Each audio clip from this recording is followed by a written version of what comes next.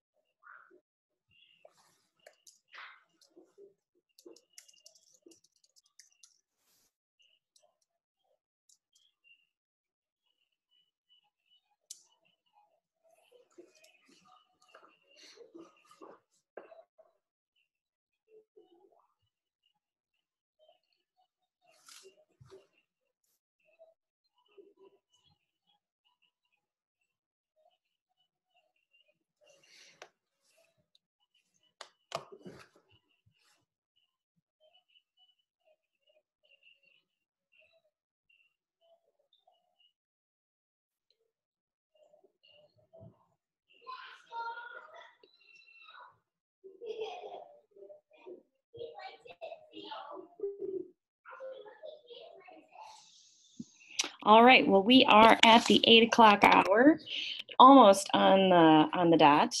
And I would like to say good morning and welcome to each of you that have chosen to join us this morning. You're joining us for the fourth of a series of 7 web seminars presented in partnership with the Dakota County CDA and Chamber Partners. Today's topic is employment legal considerations and management. Just a few housekeeping items for each of you. All participants are muted. Please submit your questions using the Q&A feature. The recording of the seminars will be hosted on the partner websites. Also, we are truly glad you are here. These are unprecedented times, and the goals of these web seminars is really to provide valuable information for small businesses as you consider what it's going to take to begin to bring your business moving it forward. My name is Karen Schaafhausen. I'm a business advisor for Open to Business. Today, to discuss our topic is Matt Schaap. With that, Matt, I'm going to turn it over to you. Thank you again for joining us, and I'll let you take it from here. Thank you, Karen. My name is Matthew Schaap. I'm an attorney with Dougherty, Molenda, Solfest, Bauer, and Apple Valley. We have 16 attorneys. I'm a business litigation attorney, and I practice in employment law as well. And I just want to thank the chambers, all the different chambers that are collaborating with this, as well as Karen, bringing it all together. It's really, I think, an example of how small businesses in our community all kind of collaborate to teach each other and learn from each other. So we're going to dive right in. There's a lot to cover. I'm going to move to the next slide. So we have a lot of different laws, and I just want to summarize kind of the things we're going to do. We're going to talk about the changing laws. We're going to talk about the Families First Coronavirus Response Act. We're going to talk about unemployment insurance, protecting your Paycheck Protection Program forgiveness on the back end of these loans. We're talking about coronavirus in the workplace, and also some wage and hour considerations for employees working from home. And then probably the question some of you are wondering about, can I be sued? And so we'll get to that as well. You can go to the next slide.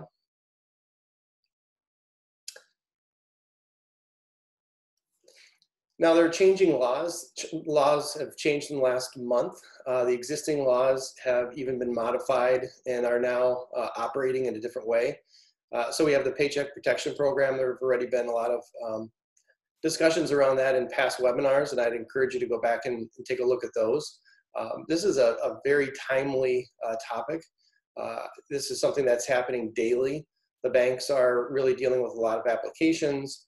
Wells Fargo even closed its applications down over the weekend because of some issues it had with prior governmental contact.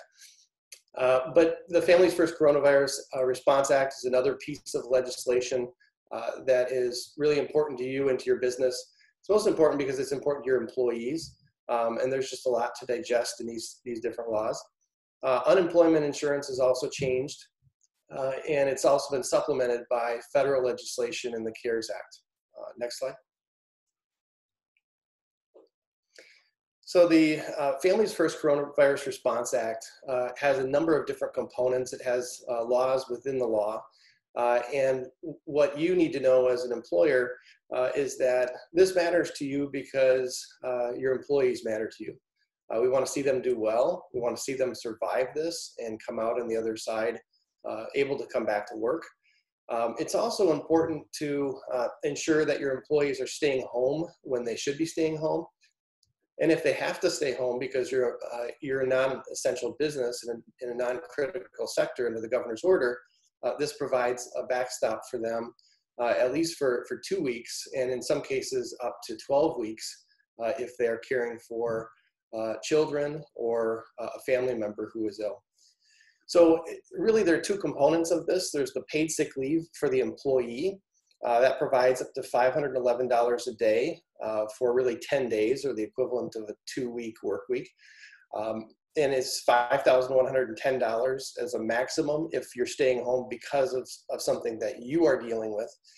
If you're dealing with a family member's illness for the first 2 weeks, you get 2/3 of your pay up to a maximum of $200, and that's capped at $2,000 for that 2-week period.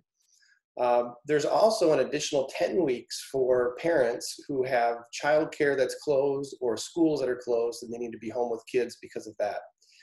What's important to note about this is that you don't get this benefit if you just choose to stay home from work, if your office is open and your business is in a critical sector. So if an employee says, I just don't feel comfortable coming to work, that's not enough. They have to fall within these other criteria.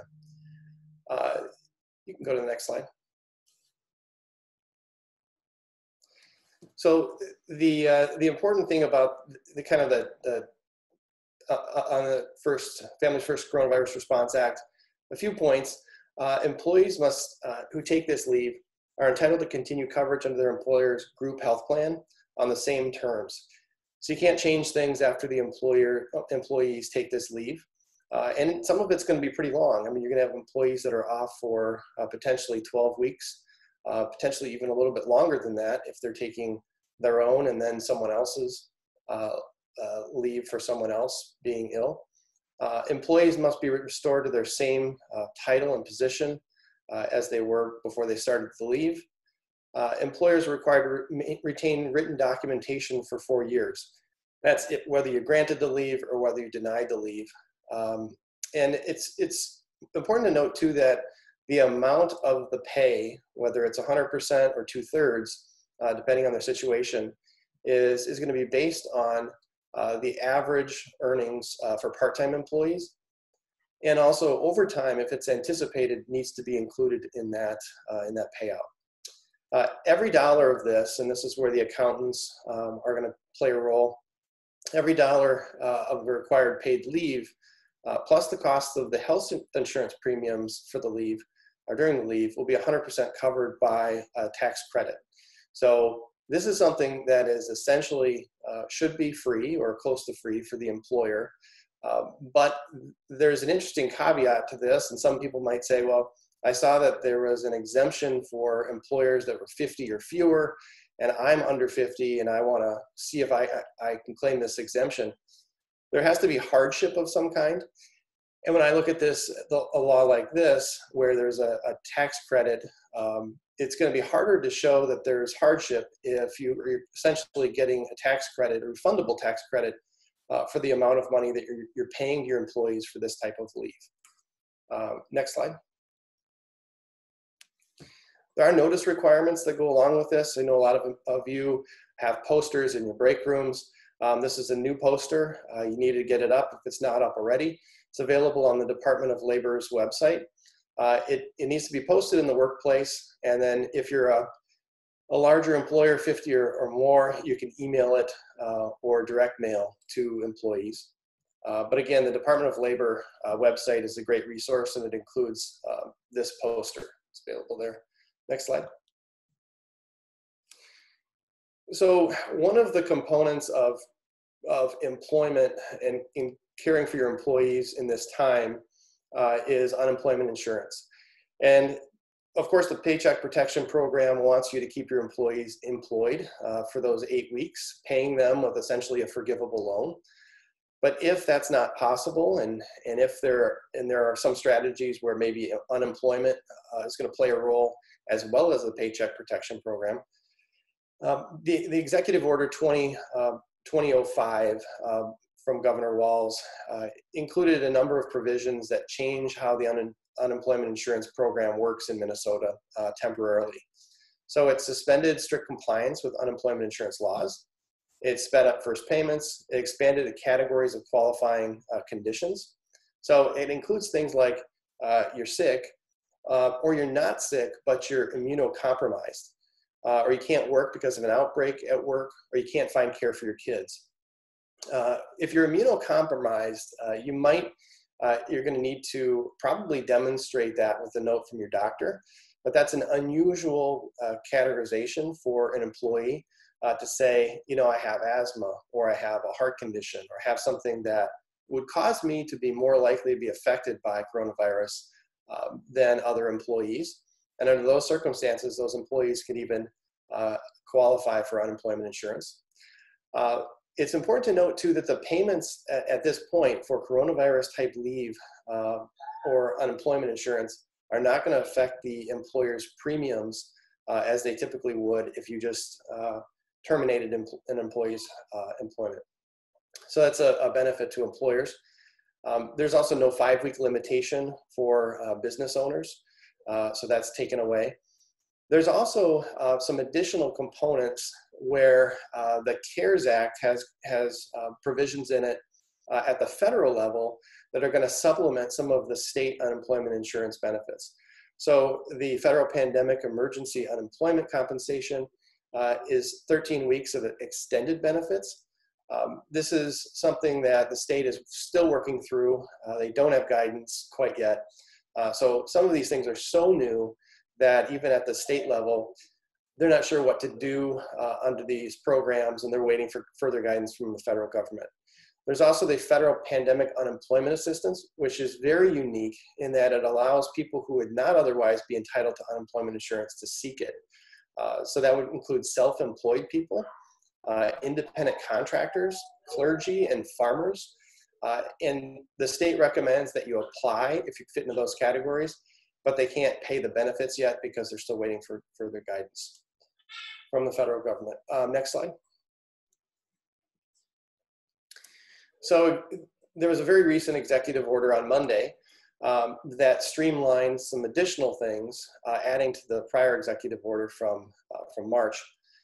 So employers must notify separated employees, that means employees who you're not allowing to come to work, that they can apply for unemployment benefits.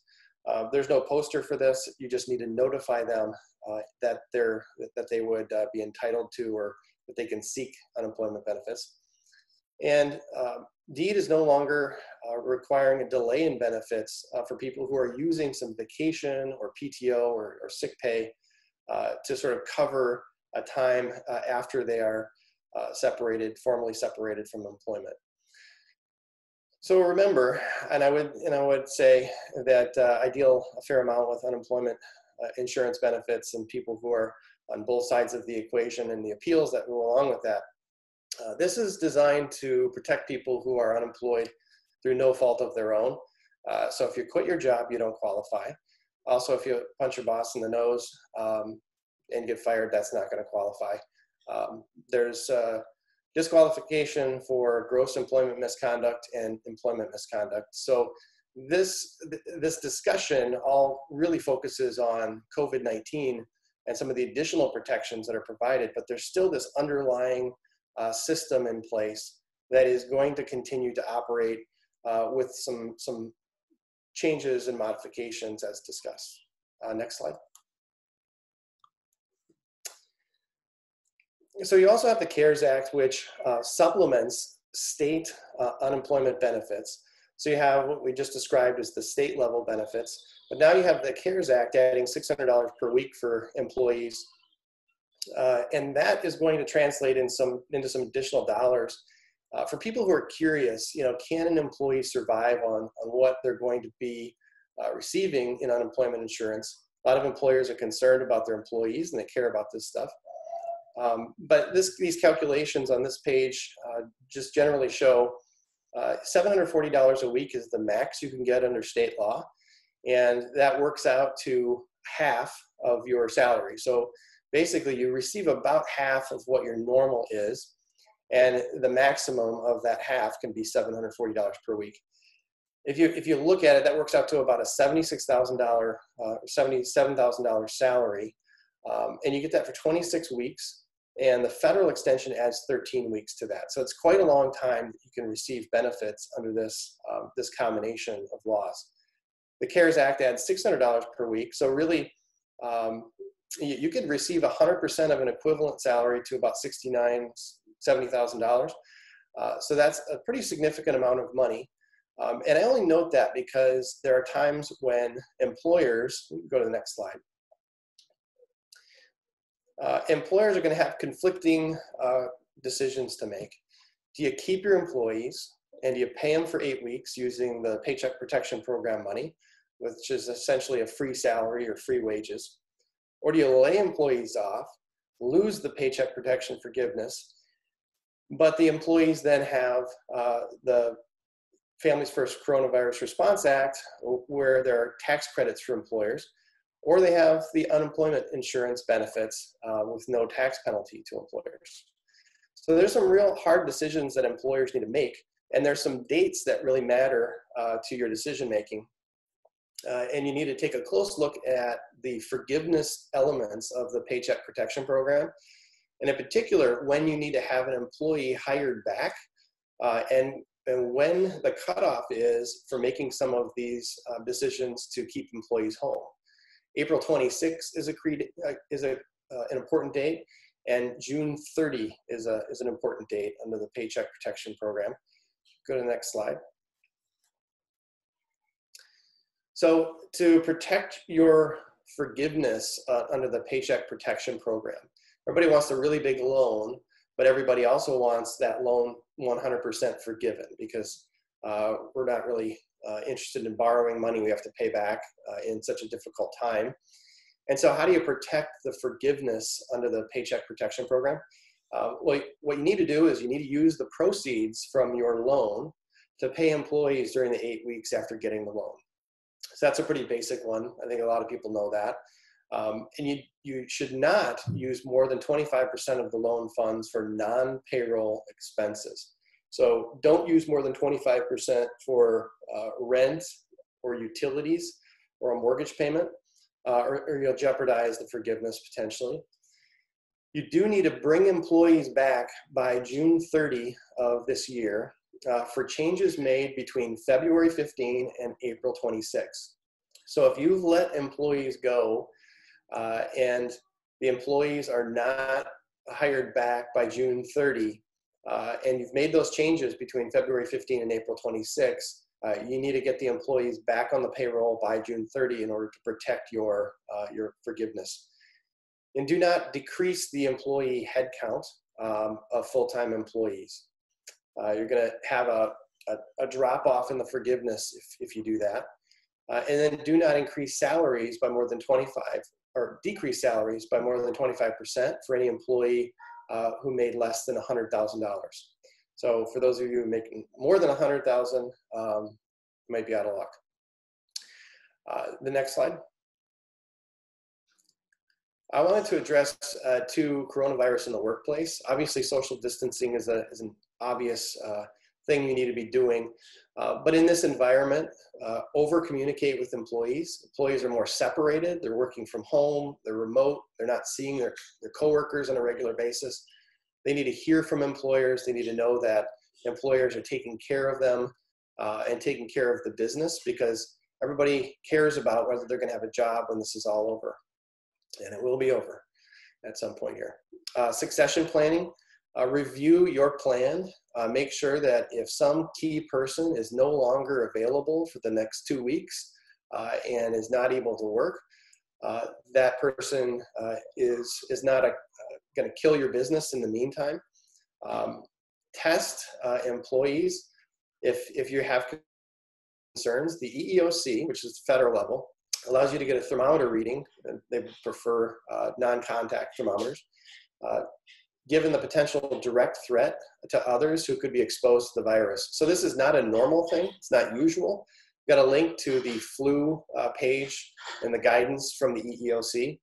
They've updated the flu pandemic to include COVID-19.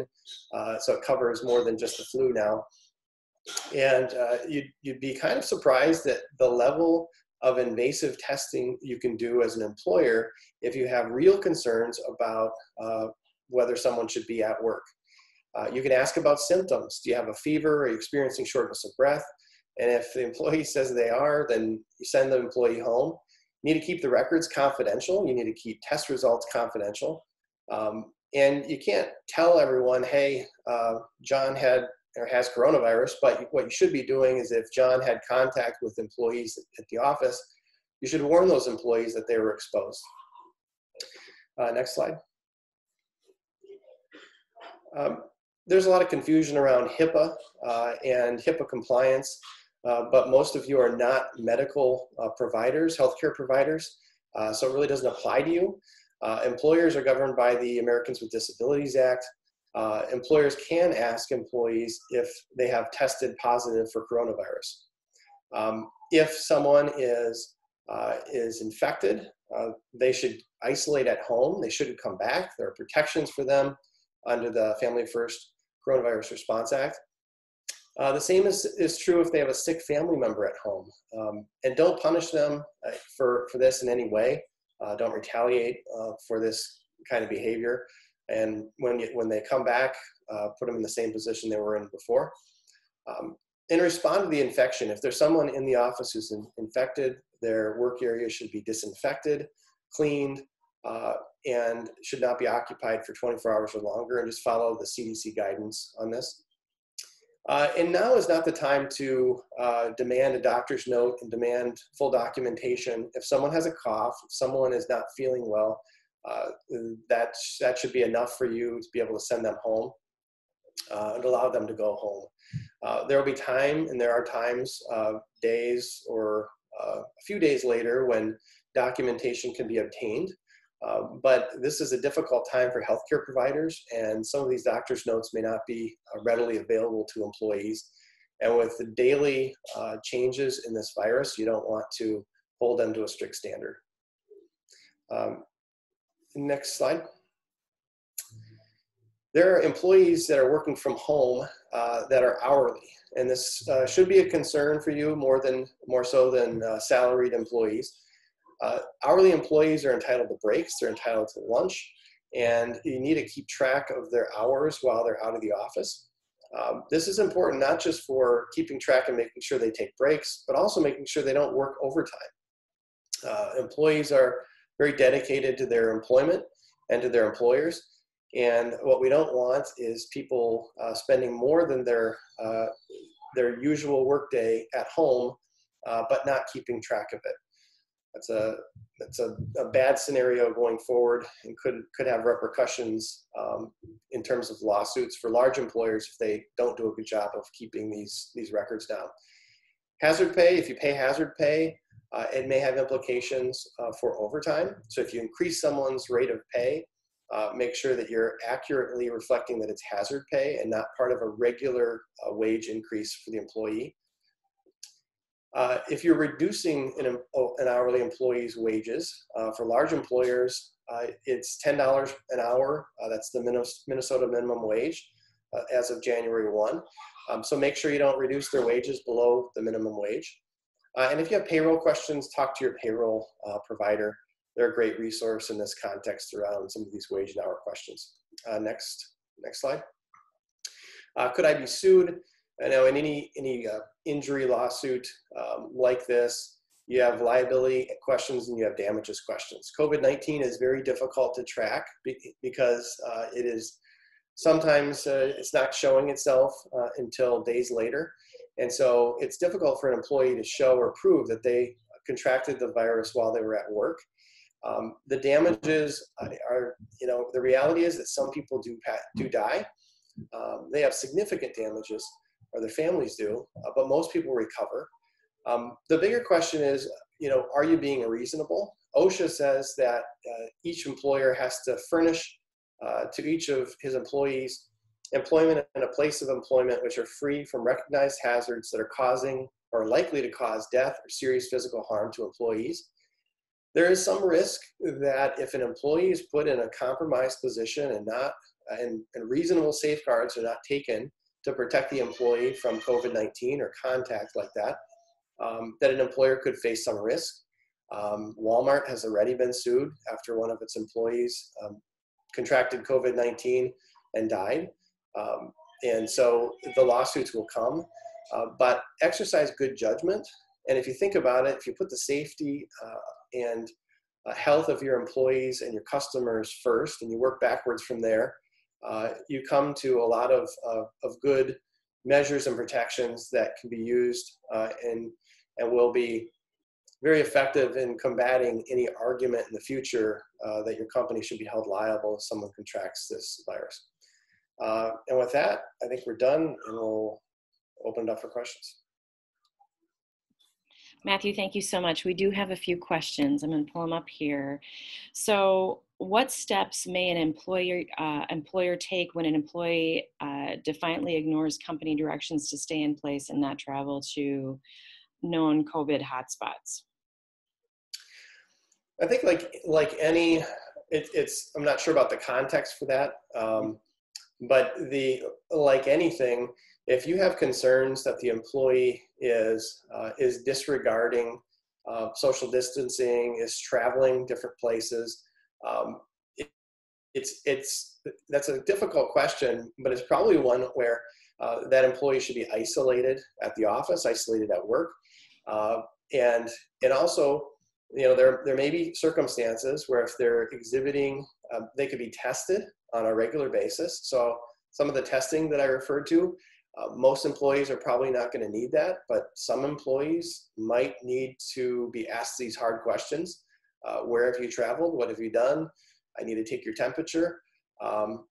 Keeping track and monitoring those people, it's kind of an unusual circumstance for somebody who doesn't care about their own health. But use good judgment, and if the employee needs to be sent home, potentially want to do the best thing for your employees, your other employees, and so I guess there are potential risks of sending them home and keeping them at work. And if you are more concerned about their health and the health of your employees, sending them home may be something that you could think about. I'd probably want to know more about the situation before somebody relies on that comment, but that's an interesting question. It is. So one of the questions that we've been getting and fielding on our end is, I've got employees that are afraid to come in and work. What do I do about them? I think what you do with the employee who is afraid to come into work, you have options to allow them to stay at home. You have, unpaid leave, but a lot of us need our employees in order to continue to make money during this crisis and to continue to function. What I think, the best strategy in those circumstances are, you can pay hazard pay if you think the employee is exposed to more. A lot of these grocery stores and a lot of different employers are using hazard pay as an incentive to employees who are very reluctant to leave their homes. You can also really make it clear to employees through communication what steps you're taking to clean, to disinfect, and to make sure that the workplace is as safe as it possibly can be. So can you do us a favor and kind of take that one step further? Because you've got both an employee who could considerably be vulnerable, but maybe not have what a doctor would consider. So it's like, my personal opinion is this is what I think I am, so I think I'm vulnerable. And you've got an employer who's a critical employer saying, we need you to work so you can use hazard pay. Does it come to a point, Matthew, in your opinion, where an employer needs to kind of use, and I really appreciated that you mentioned this, that kind of that underlying system of how you manage employees through the process, regardless of this pandemic? So what was the specific question? So take the same thing that you just shared and talk about, take it one step further and say an employee isn't willing to come into work, hazard pay doesn't work. Now you've got an employer that's concerned about maintaining, if they've applied for and received funding for PPP. Now this employee may not come back to work for whatever reason. So it's kind of a balance of two of your slides. What is an employer going to do, and how do they make hard choices based on a system that's already in place for an employee that isn't willing to work, and the employee's right to make a choice on their own?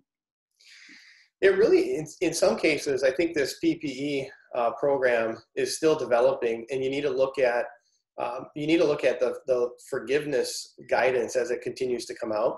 Right. Some employees might be able to be paid to sit at home for 8 weeks. I think the program is designed to make sure that people still have income coming in. Now, they can also be given leave, and that leave is going to presume to be involuntary under the governor's order, the 2005 order.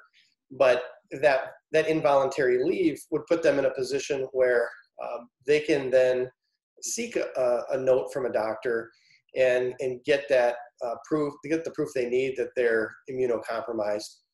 If they are not immunocompromised, if they just don't feel comfortable coming to work and they choose not to come to work, there's going to be there are consequences for that. So there's not a situation where you could just choose, hey, I don't want to come to work, and I'm not going to go to work.